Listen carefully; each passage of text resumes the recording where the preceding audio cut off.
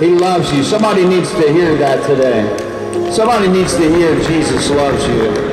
Amen. Hallelujah. Jesus really loves you. And you know what? I don't care what anybody thinks of me. I don't care if the whole world makes fun of me for loving Jesus. I'm going to tell the whole world that I love Jesus. The Bible says not to love in word and in tongue, but to love in deed and in truth. The Bible says to let love be without hypocrisy. So God wants to have a real relationship with you where you show him you love him. But he has to teach you how to love him, and that's why he's given us his word. Amen. You can be seated if you'd like, brother. If you want. You can stand if you want. But you can have a seat. Hallelujah. Hallelujah. Well, God loves you. Amen. Well, you're welcome to stand. I just ask that you move to the side if you're going to stand. Hallelujah. God's working. Amen. He said God's working. He feels God's love. God's love's real. Let's give the Lord a hand clap. Amen. Hallelujah. If you want to stand, if you want to stand, you can sit on the edge there where you're not blocking anybody. Amen. So yes, God's love is what changed me. God's love, and the Bible says this is the love of God, that we keep his commandments in 1 John 5:3. So we have to show God our love. It's not this covenant. Whenever there's a covenant, if you know anything about Christianity, you know that we're saved through the blood of the covenant. And in this covenant, you enter in, and a covenant is a spiritual agreement between two people. That's why a marriage is a covenant.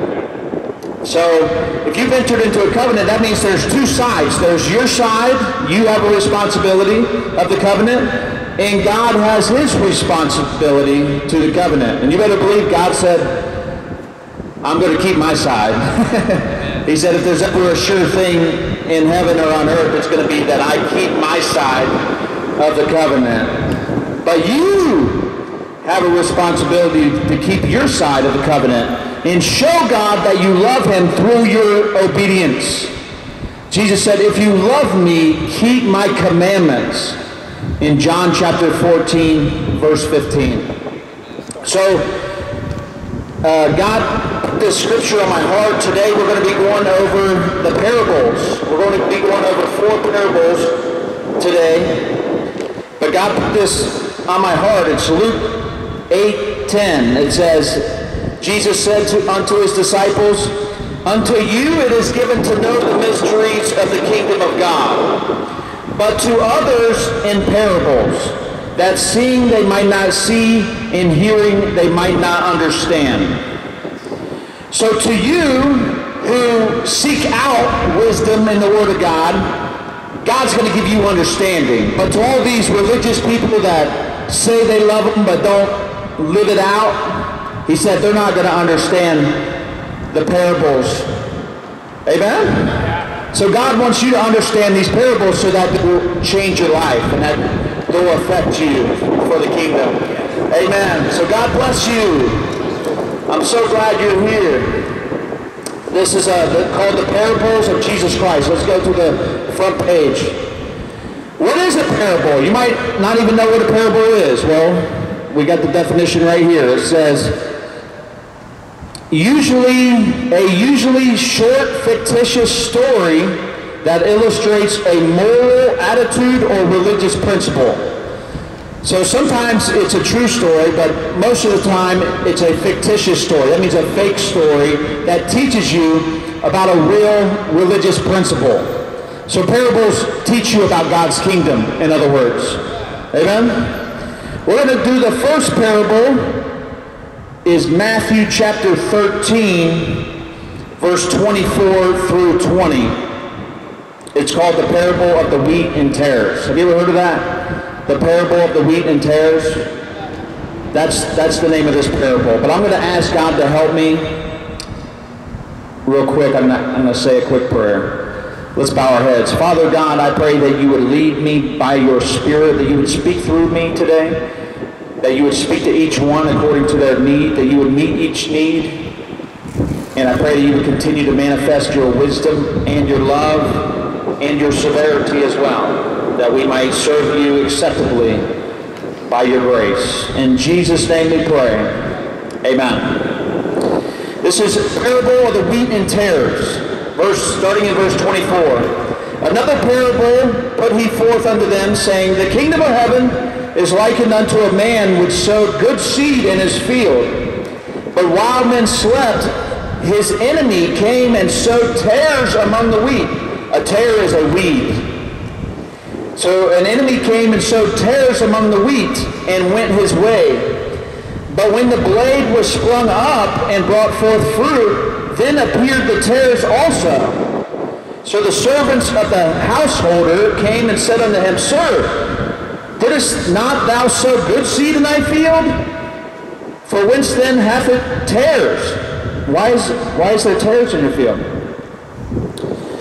He said unto them, An enemy has done this. The servants said unto him, Wilt thou then that we go and gather them up? Do you want us to go gather them up? 29. But he said, Nay, lest while you gather up the tares, ye root up also the wheat with them. Let both grow until the harvest. And in the time of the harvest, I will say to the reapers, Gather ye together first the tares, bind them in bundles, and burn them, but gather the wheat into my barn. Hallelujah.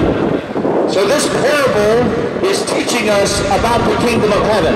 In the kingdom of heaven, there's two types of people. There are people that are called tares, which are weeds. They're weeds. But if you know anything about a tare, this tare looks just like a real grain of wheat. If you see a tare and you see a wheat to the naked eye, you won't even be able to tell them apart. So the Bible says there was a husbandman. That means a landlord. That means a property owner. He went and he sowed good seed in his field. He put good seeds down, but all these weeds grew up. And the workers came at the time of harvest and said, Did you not put good seeds in the ground? And he said, Yes, I did this. But an enemy came in the night and put bad seeds in there. So what you see, an enemy did. And at that time, he said, Well, should we go ahead and pull all the weeds out of the field? Because they're weeds, right? You don't want these weeds. Should we pull them out? And he said, No. He said, Wait till the time of harvest, and then we will separate the wheat from the tares. He said, because if we pulled all of the tares up right now, we might destroy the good wheat too. And we don't want to destroy the good wheat too. But he said that at the time of harvest, the weeds, or the people that are fake Christians, he said they will be bundled up and thrown into the fire. He said, God bless you all. Good to see you. They came from the bus stop. He said, the good crop, we're going to put into my barn. But the bad crop, the tares, the weeds, they'll be gathered up and thrown into the fire. That was the point of that parable, is to let you know that everybody that calls himself a Christian ain't a Christian. We're living in the last days, you all, before Christ comes. Everybody says, I'm a Christian, but God says, you're either a wheat or a tare. Jesus said, you'll be able to tell a tree by its fruit. A good tree cannot bear bad fruit, and a bad tree cannot bear good fruit. So make the tree good, and its fruit will be good. Well, how do you make the tree good? You have to give your whole life to Christ. You have to make sure that everything in your life is of that good seed of God's Word. Hallelujah. So that was the first parable. The second parable, listen to this, is on the first page. It starts on the first page. It's Matthew 22, 1 through 14. It's the parable of the wedding banquet. The parable of the wedding banquet. Amen. It's getting good now. All right. Follow along with me.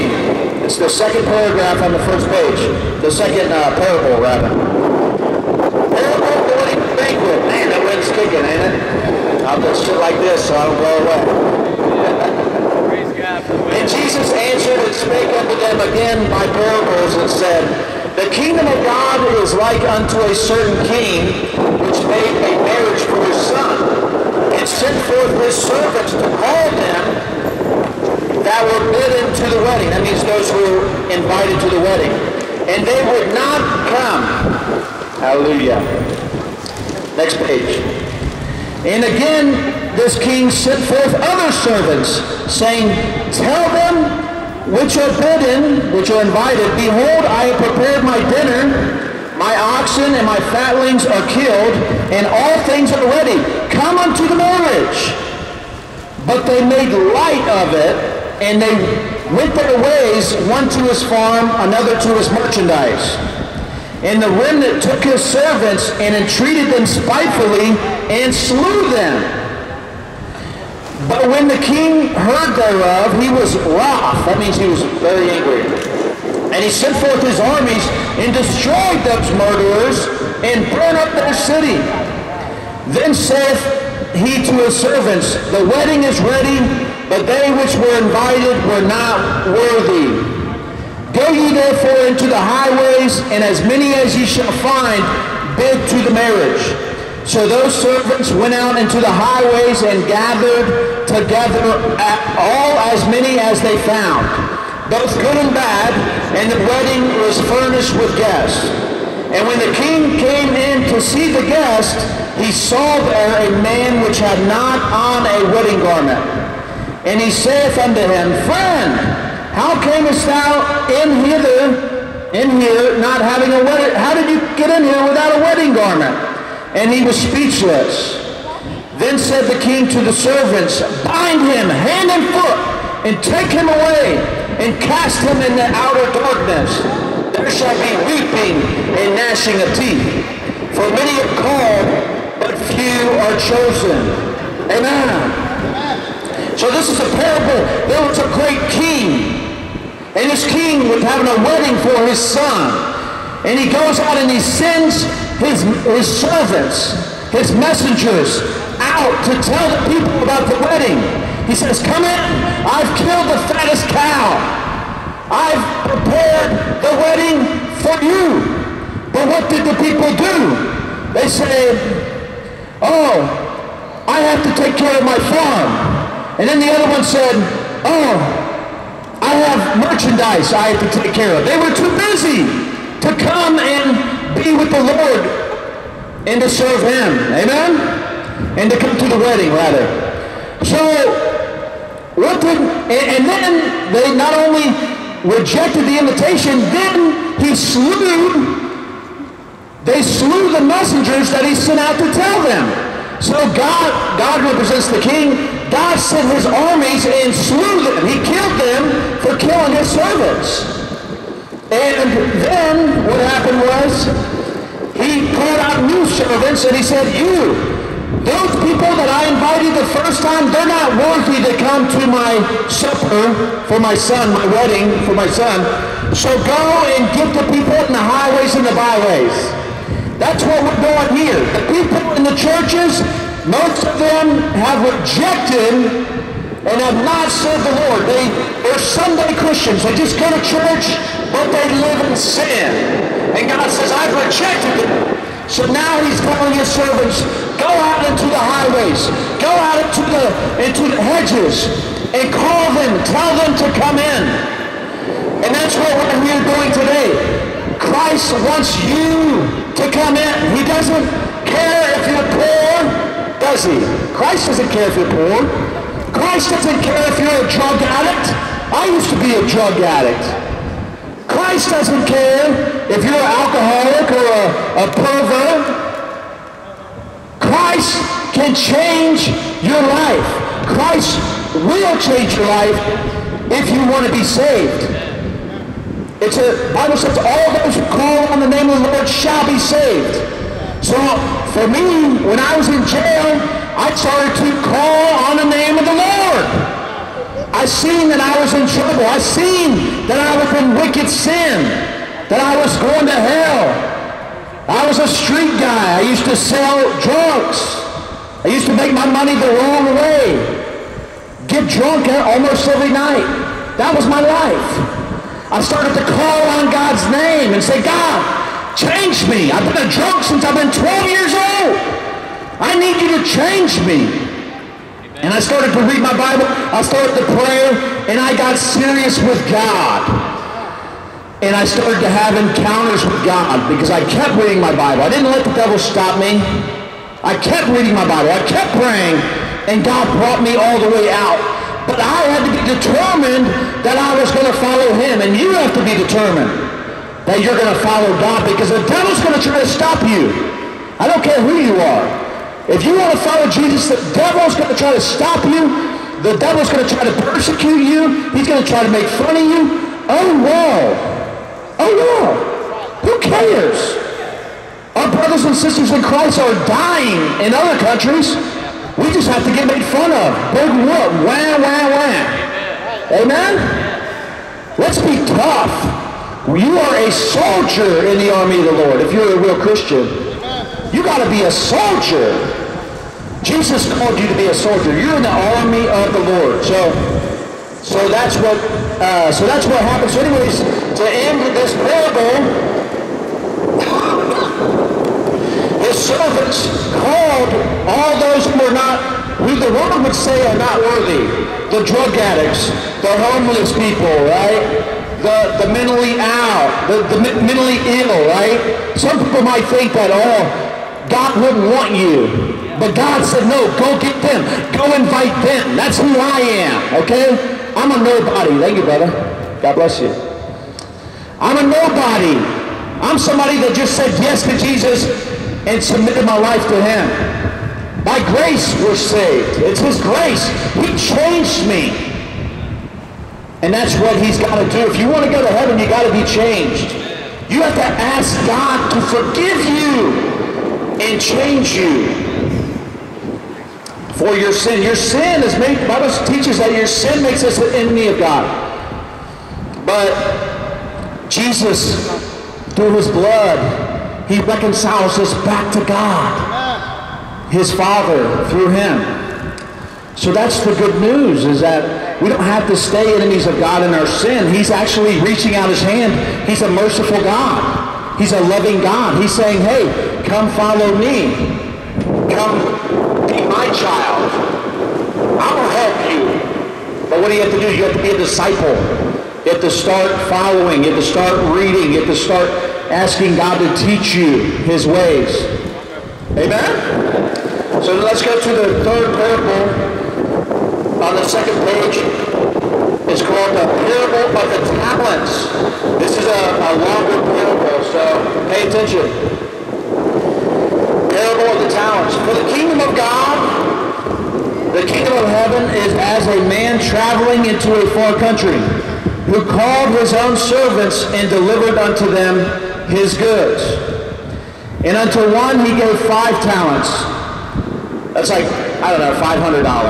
Let's just say. I don't know if it is, but let's say it's $500. To another he gave 2 talents. That's like $200. And to another one, to every man according to his several ability, and straightway took his journey. So he gave them the money, and then right after that he took his journey. Then he that had received the 5 talents went and traded with the same and made them other 5 talents. Hallelujah. And likewise, he that had received 2, he also gained another 2. But he that had received 1 went and digged in the earth and hid his Lord's money. After a long time, the Lord of those servants cometh and reckoned with him. That means settled with him. And so he that had received 5 talents came and brought another 5 talents, saying, Lord, thou deliverest unto me 5 talents. Behold, I have gained beside them 5 talents more.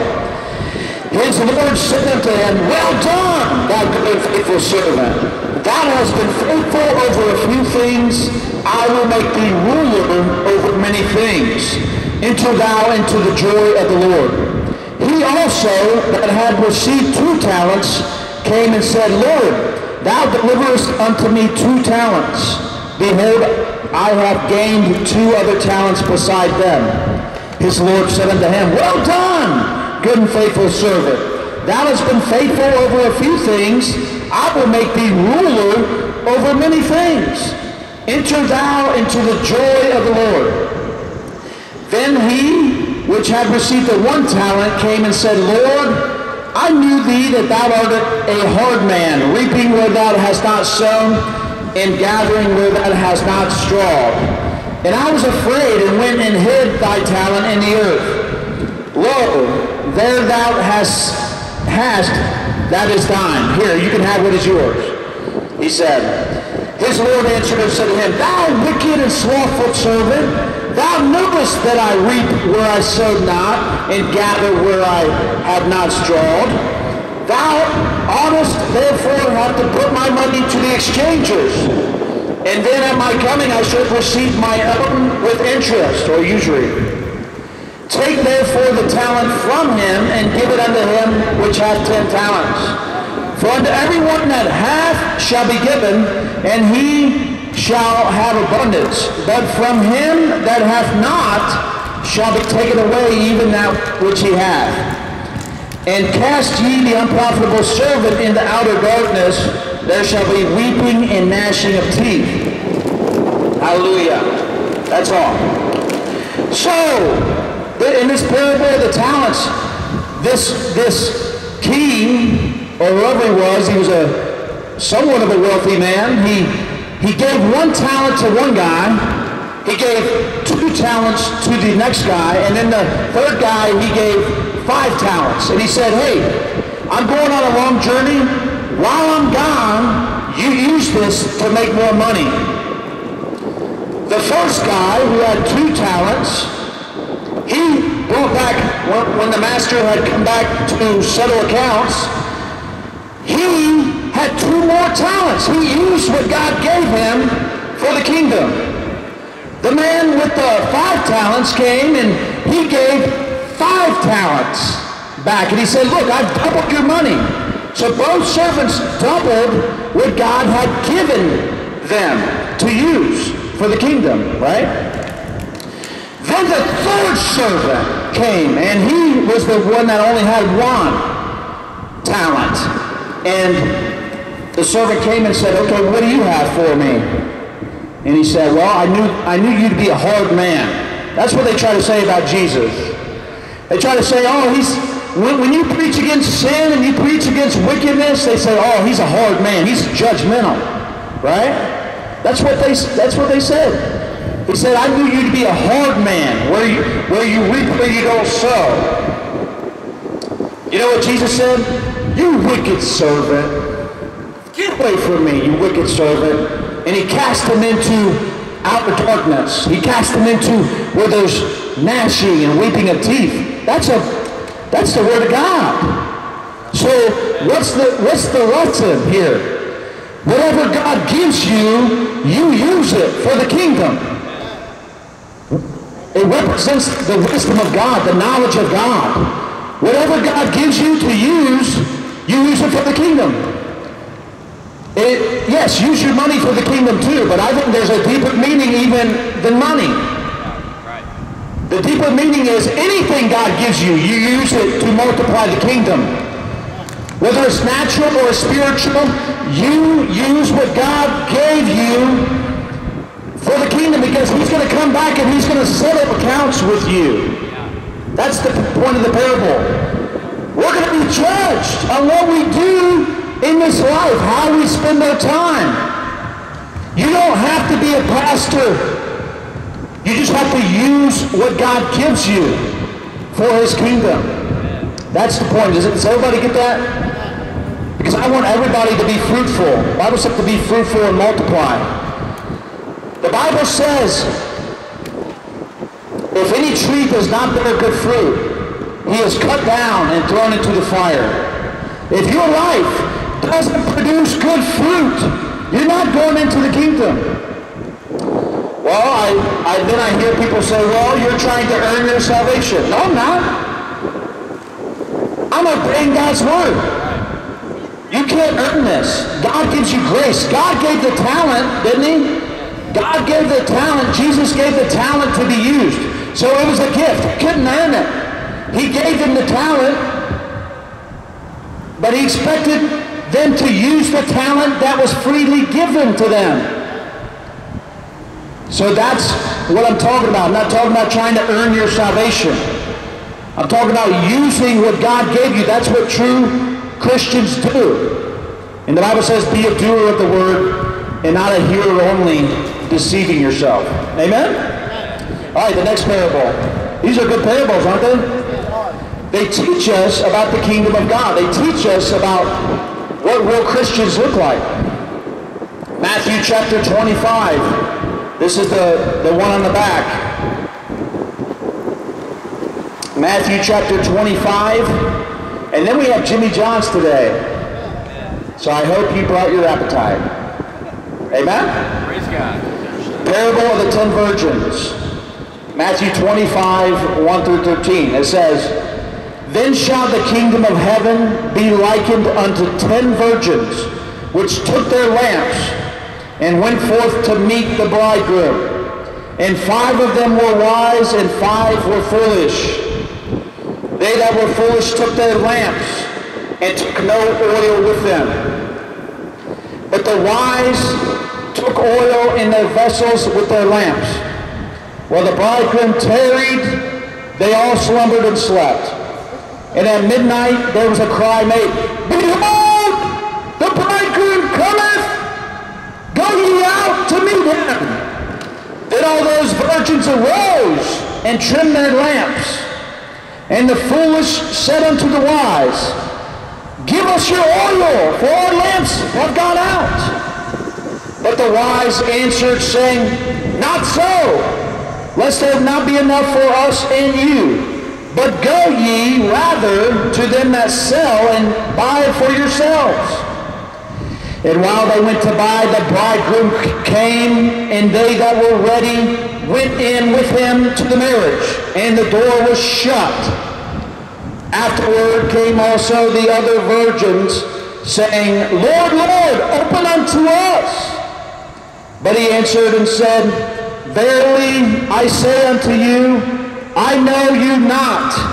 Watch therefore, for ye know neither the day nor the hour wherein the Son of Man cometh. Amen.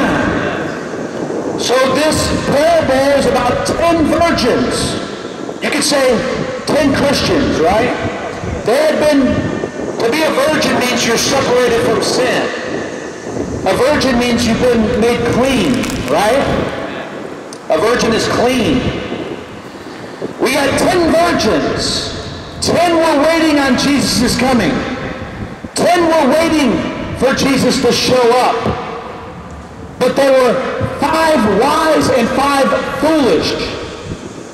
The 5 wise virgins, they were preparing themselves for the return of Christ, for the bridegroom. They were storing up oil so that they could last through the night. They could last through the darkness, which represents the wicked times.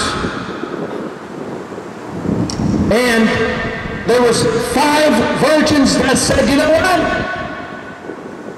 It's not, we don't need to take this thing that seriously. God will forgive us. Right when we see the judgment coming, we'll say, oh God, forgive me! Forgive me! Right? That's what people think, right? But he said, no. He said that door will be shut. He said, those will be outside banging on the door. Lord, Lord, open unto us. And Jesus will say, I don't even know who you are. He said, they will be cast out, and there shall be weeping and gnashing of teeth.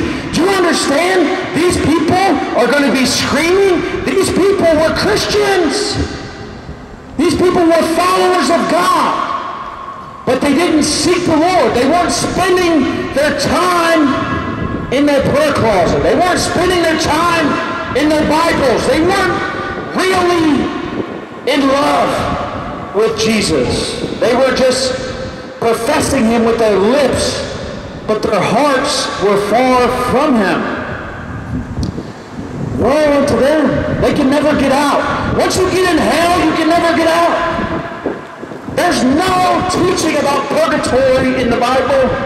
That's a lie from the pit of hell. If you die in your sin, you will burn there forever because of your rebellion against God. Because of your sin, you'll be damned. So let's not be deceived with this backslidden church. Let's not be deceived by everybody who says they're a Christian. You got to know the Bible for yourself. You got to know these parables for yourself. You have to be on fire for God yourself. Amen. I don't know about you, but the people I hang out with are on fire for God. That helps me stay on fire for God. The devil wants to isolate you. He wants to get you alone so that he can start to plant all these lies in you. Oh, you're garbage. You're stupid, right? That's the devil. That's not Jesus. Jesus is trying to help you. Hey, get off the couch. Go hand out some tracts.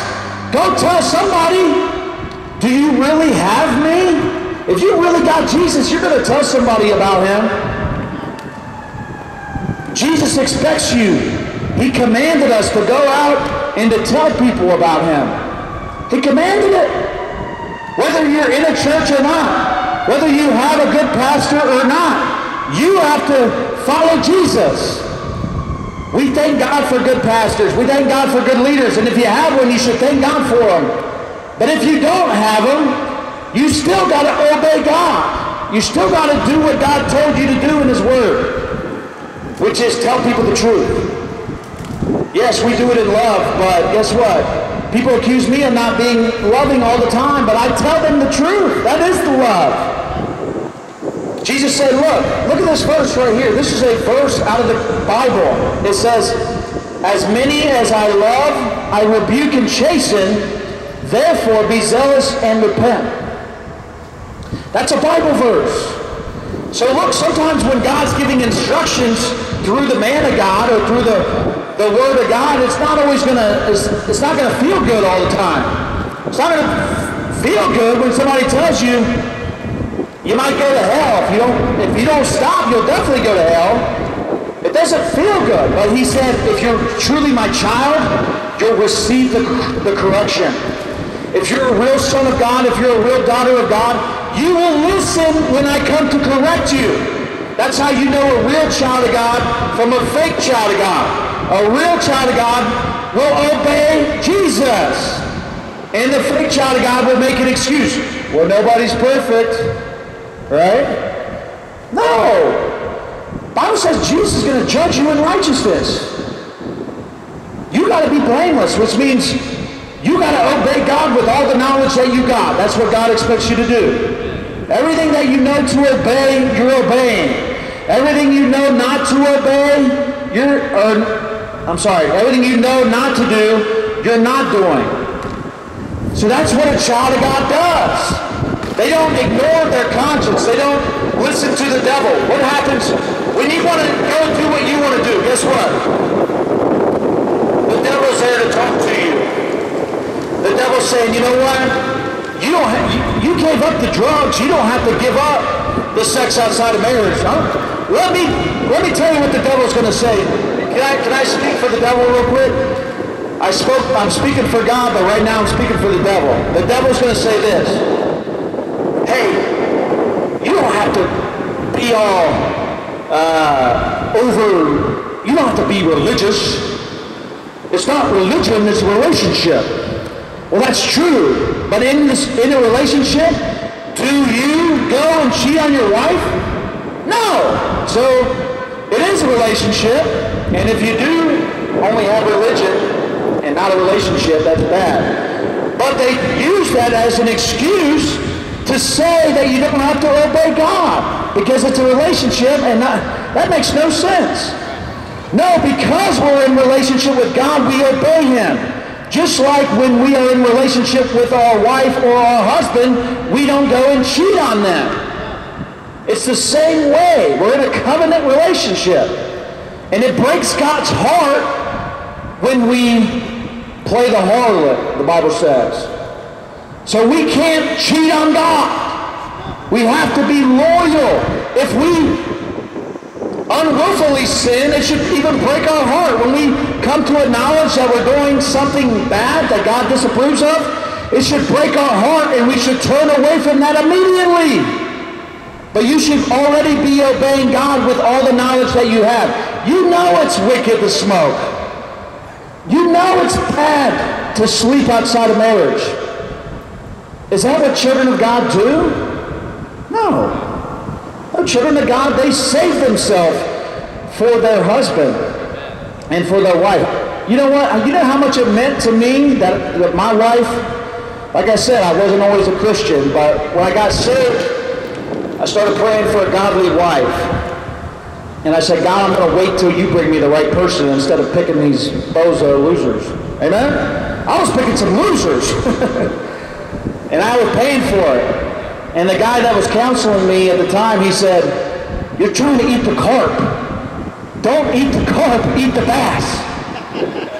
That's what the guy, and he was a man of God. He was telling me the truth. I kept going to the gutter and fishing in the gutter, you know? No! You need to become a bass, and then you need to only eat bass. Amen? So what he told me is you have to become the person that you want to marry. The reason why I was attracting people that were bad is because I was bad. The reason why I was attracting cheaters is because I was having sex before marriage. If they'll do it with you, they'll do it against you. Don't be deceived. A sinner's a sinner. There's no loyalty with thieves. If they'll steal from you, they'll steal from anybody, and vice versa. So this is what God's teaching us, is we have to be loyal and honest and all in, and we have to do the right thing if we want good people around us. You have to be a good person if you want to attract good people in your life. God wants to give you good people in your life. But guess what? You have to be patient. Number one, they're not just going to fly into your life overnight. Well, praise God if that happens to you. But for me, I was by myself for a long time. Just me and Jesus, which is fine.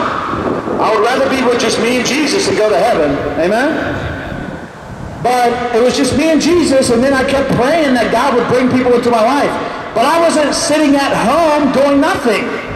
I was out in the churches. I was out. I went to a Bible study when I was single. I was in a Bible study 6 nights a week. And most of them were probably not even really right with God, whatever, you know, now that I know the Bible the way that I do. But, listen, God still used it to hook me up with other people that wanted to go all in for God. They were just looking for a leader. So sometimes you have to go out there and you have to be the leader.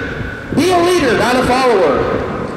You be the person that says, hey, why don't we quit being hypocrites and why don't we really live for God? You be the person that everybody either loves or hates. Because if you're a real Christian, they'll either love you or they'll hate you. A lot of times they smile to your face, but when you walk away, they're stabbing you in the back. They're called, what are they called? Backstabbers. But that's okay. We have to love our enemies.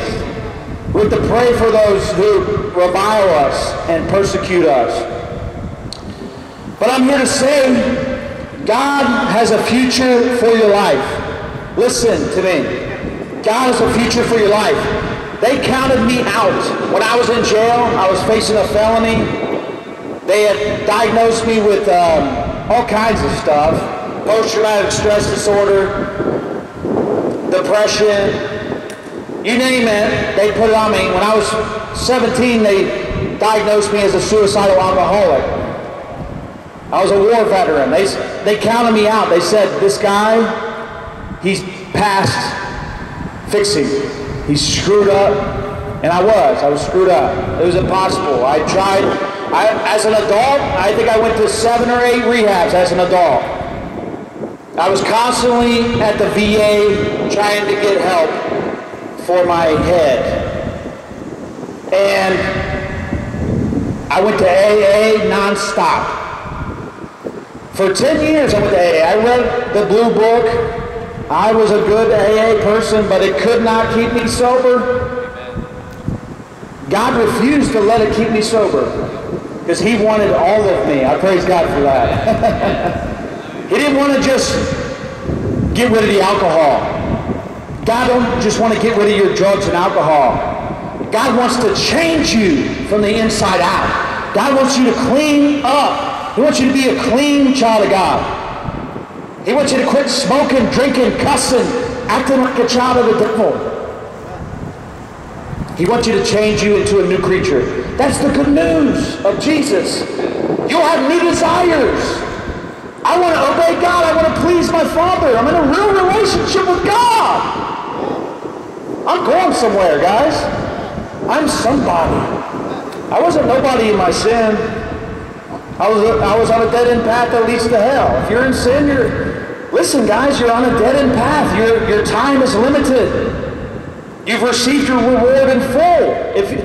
This is not all there is. There's a future after this life, either in heaven or in hell. So why don't you get a real future with God? Cling to the Lord and hate what is evil, the Bible says. Cleave unto the Lord. That means like a man cleaves unto his wife. That means they become one. That means they work out their salvation together. God doesn't want you to try to clean yourself up. You tried that for many years. You tried to do it yourself. You tried. What happened? You kept ending up in dead-end relationships. You kept ending up on drugs. God loves you. He wants to give you a new path, a new way. The Bible says his ways are above our ways, and his thoughts are above his thoughts. His thoughts are above our thoughts. So what stops you? You stop you. I'm not saying it's easy to follow Jesus. I had to withdraw from pills. I was hooked on Oxy 30s. You know what 30s are? Blues? You know what those are? I was hooked on those. I used to do 25 to 50 a day. I used to sell them. I used to have people go to the doctor for me. I lived in Florida. I would drive up here and sell them to poor souls. God have mercy. How did I get out? I fought for my life. The devil was trying to kill me. And I had to fight for myself, but I didn't fight by myself. I fought by getting my head in this book and fighting by saying, God, I know you can do it. And God was saying, come after me, son. Follow me, son. You're mine now. You're not the devil's. And when I would sin, he would chasten me. He would let me know, this will lead you to hell, son. I love you, and that's why I'm telling you this. And that's what you have to be determined to do, because God doesn't want 95% of you. God wants everything you have. He wants your whole heart. Just like how you want your husband to love you, and you want to love your husband with all your heart. That's how God says, I don't want 99% of you. I don't want you to be loyal to me 99 out of 100 days, and then on the 100th day you go and sleep with somebody else. That's what it's like when you go and you disobey God and you cheat on God with sin. God's saying, I don't want that type of relationship. I made a way for you. If you would come and work with me, I'll help you come out of all your sins. I'll help you to hate your sin. You will hate having sex outside of marriage when I get done with you. Amen? It makes you feel sick anyways. I remember how sick I was having sex with people that I wasn't married to. I didn't trust them, and why should I? They're adulterers. And so am I, if I'm doing that outside of marriage. So why would you trust these people? They don't love you. Otherwise, they would do it the right way. True love, the Bible says love does not rejoice in iniquity. It rejoices in the truth. Love obeys God. Love says, you know what, my body wants to have sex with you, but I'm not going to because I know it will hurt you. It will hurt you. It will hurt your spirit. It will damage your soul. Am I telling the truth? Somebody needs this today. God's speaking. God values you. He values your body. The Bible says the body is not for fornication, but it's for the Lord. God made you to be a vessel for Him. He wants you to be an honorable man of God or a woman of God. He wants you to be a loyal, somebody who you can be proud of. He wants to give you your dignity back. And this is what the holy remnant is. You are the holy remnant. Maybe nobody is speaking this over you in your life, but let the Lord speak over you. You are God's child. You matter to God. Let me speak for God. God loves you. You are not like them. You are different. You are mine. I chose you to be my child. Don't go with them. Don't be used like that. My children are better than that. My children are valued because I value them. So God wants to put you around people that value you. I value you, brothers and sisters. That's why I take every thought captive. When my flesh wants to lust, I say no. Because I love with a fierce love, with a lion love. God is the Lion of Judah. Jesus is the Lion of Judah. He's a fierce lover. He ain't playing any games. He said, I wish you were either hot or cold. He said, but because you're lukewarm, I'll spew you out of my mouth. Don't be halfway. In all things that you do them with all of your heart. If you want to be wicked, go be wicked with all of your heart. But if you want to be mine with all of your heart. That's what God wants. He wants you to be, He wants you to experience the fullness of Christ in this life. But you have to do that through faith. You have to believe like nobody else believes around you. Because this type of faith, you have to be stubborn to believe it. And God will bring it to pass. But this world, the people around you, they don't believe. Most of them. Unless you're in a really good church, amen? Most people don't believe like how God wants you to believe. Jesus told His disciples, ye of little faith. And God has told me that before. Jesus has told me that before. Because I say I believe Him, but then I put limitations on Him. No, if you need healing for your body, I'm going to believe God for you. Because by His stripes you are healed. And He confirms the Word of God with signs and miracles. I see that. We live it, don't we, Brother John? We see people healed. He was not able to even walk hardly a couple weeks ago. And look at him. That was God. Whether you admit it or not, it was God. Do we have to see it like this in order to believe it was God? No. We know it's God. God's the one giving us the activity of our limbs. God's allowing me to do this right now. He's given us freedom and free choice for you to choose your destiny. You choose heaven or you choose hell. You choose this day whom you will serve. If you choose to go back to your old ways, you're choosing hell. I beg you, there's a much better way. God treats me like a king, even though I'm a servant. I'm God's servant, but God treats me so good. But I don't need to be treated like that. I would serve him even if, Job said, even if the Lord slay me, I will still trust in him.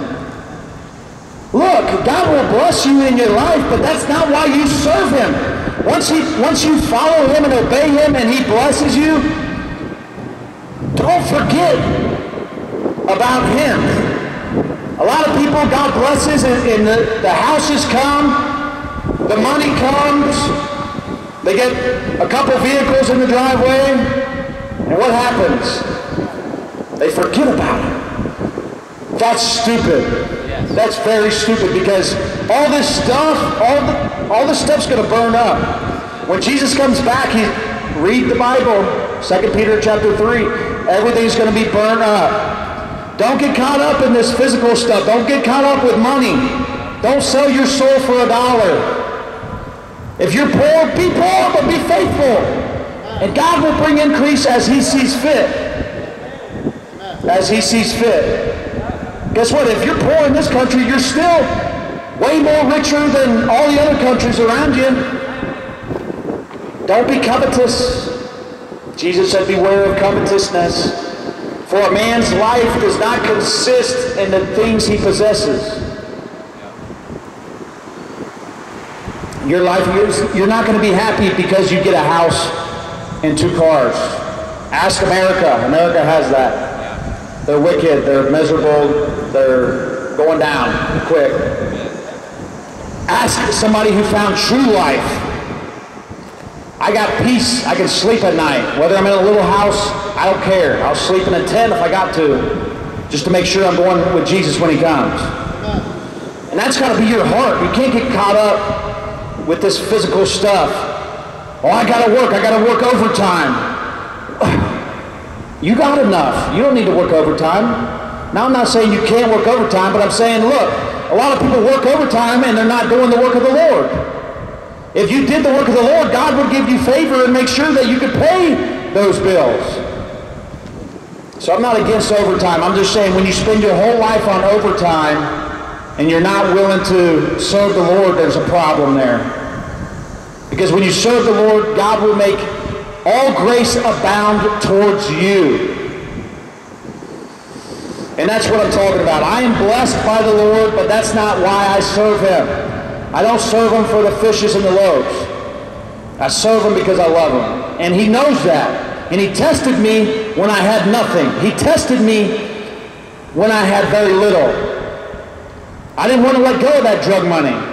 I was selling Suboxone after I got off the hard stuff. I was used to selling drugs. So now I was selling with what I got for my addiction, which was Suboxone. I didn't need 16 milligrams a day. So I sold what I didn't need for good money. But God tested me and said, are you going to trust in this drug money, or are you going to trust that I can provide for you the right way? And I said, as hard as it was, I let go of that money. That money had a hold on me. And you know what I did? I let go of that money and I started paying tithes to a church. And God released me of that fear of not having enough. And he made sure, even there were times in the beginning of my marriage that we didn't have enough money to go to the store. And guess what? There was a check that showed up in my mailbox for $250 from the insurance company. Don't ask me why. I don't even know why to this day. But I'm telling you, it's because I was all in for Christ. I showed him through my money that I'm trusting in him. I showed him through my life, through my relationships. I cut off people that I loved because they weren't serving God. I said, look, I can't be close to you anymore because you're not serving Jesus. I'm following Jesus now. I can't talk about women in lewd ways anymore. I can't listen to this music anymore. This is not pleasing to God. I'm the vessel of God. I'm the temple of the Holy Ghost. That's what a Christian is. The holy presence of God dwells in me. I can't get defiled. The Ark of the Covenant represents the presence of God. The same presence dwells in us. So you should fear God, okay? Because He doesn't give the Spirit to those who don't obey Him. He gives the Spirit to those who obey Him. Acts 5:32. Be loyal to God. Have the true love of God that comes through obedience and faithfulness.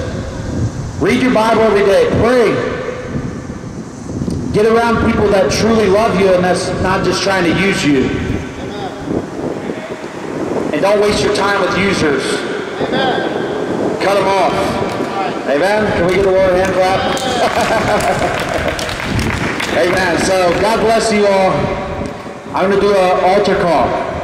If you want prayer, if you want to rededicate your life to Christ and say, God, I'm going to lay these things down, whatever the Holy Spirit is bringing your mind to, I'm going to lay these things down. Today's the day. You might be dead tonight. You don't know. You don't know how long you're going to live, do you? But the Bible says your days are numbered. God knows how long you're going to live. So don't chance it. Don't gamble with your eternity. Choose Christ. Choose to follow Him. Make the sacrifice that you need to, even though it's hard. You got to be the voice of reason in your own life. You have to parent yourself. You have to let God parent you. Amen? You have to listen to the voice of the Lord when He's calling you. So I know that word of God is like a sword. He says, isn't my word like a fire? His word's like a fire. It comes to burn everything out of your life that's not like Jesus. So the question is, God is here to influence you to come to Him, but He's not going to force you. He doesn't force anybody to come to Him. He simply influences you by convicting you of sin. But you have to choose who you're going to serve in your life. Religious people go to hell every day. You got to truly know God and obey Him in all things. So if you heard the voice of the Lord, if you are ready to follow, to serve, to obey God, come now. You don't know when you're going to die. Serve the Lord the rest of your days. And be blessed. Amen? Does anybody want prayer? Want prayer? Amen? Come on up, brother. We're going to pray for you. What's your name, sir? Dylan? God bless you, Dylan. We're glad you're here. Amen. I'm Pastor Jacob. This is Evangelist John.